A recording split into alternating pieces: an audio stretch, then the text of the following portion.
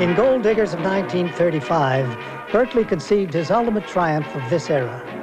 A Lullaby of Broadway was his personal favorite, a film within a film that features the most memorable tap dance sequence ever devised. It is an incredible piece of film fantasy, a monument to the cinematic genius of Busby Berkeley.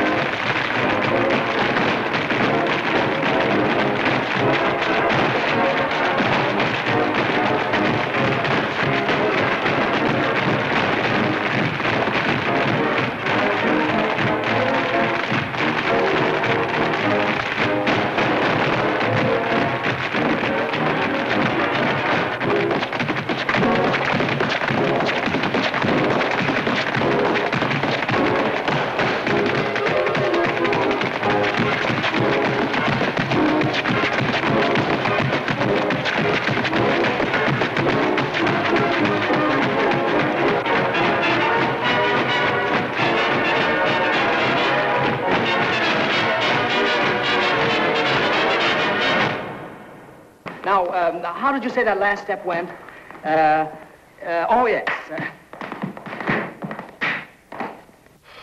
Among the great stylists of the 30s, Astaire and Rogers contributed more dancing of unsurpassed originality and execution than any other artist. Fred Astaire, Ginger Rogers. Nobody does it better.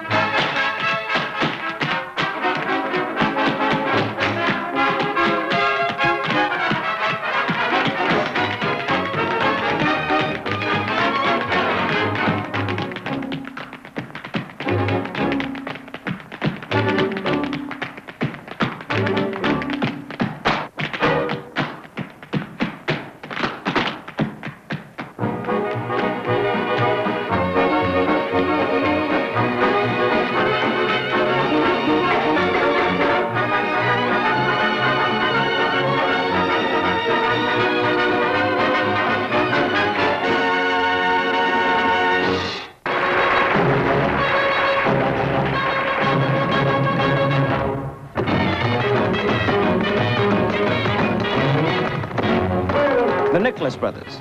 During the 30s and the 40s, they became the most successful specialty team in movie history. Fayard and Harold Nicholas raised the flash act to new heights of elegance. And this number from down Argentine Way is a classic demonstration of their extraordinary abilities.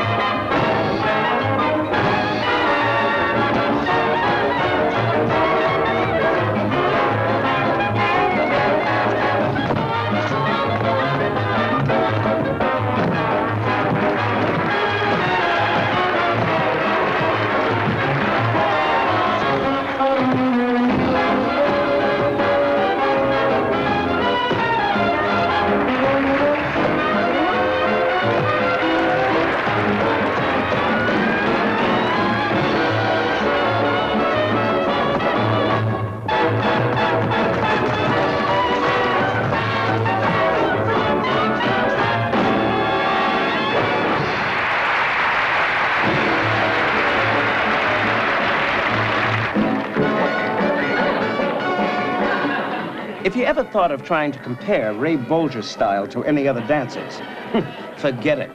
He was in a class by himself, a Broadway superstar, actor, singer, dancer, and superb comedian. Ray Bolger could do it all.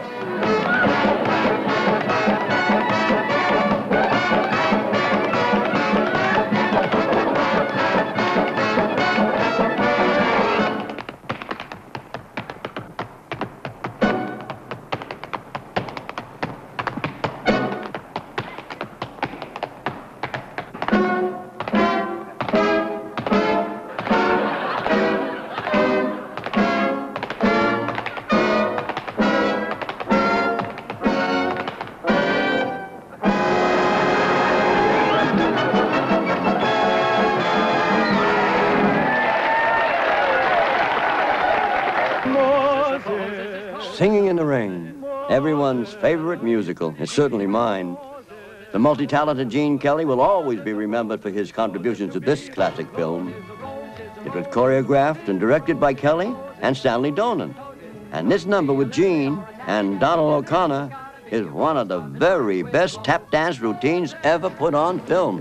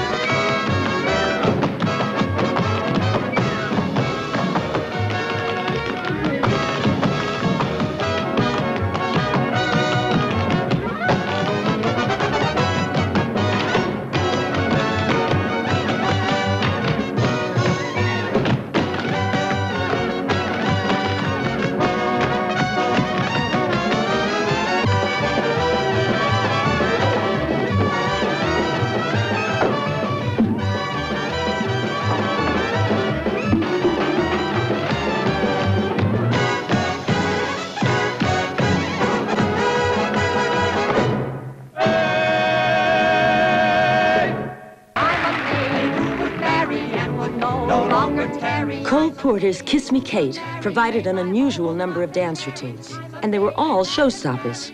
The film version was directed by George Sidney, with choreography by Hermes Pan.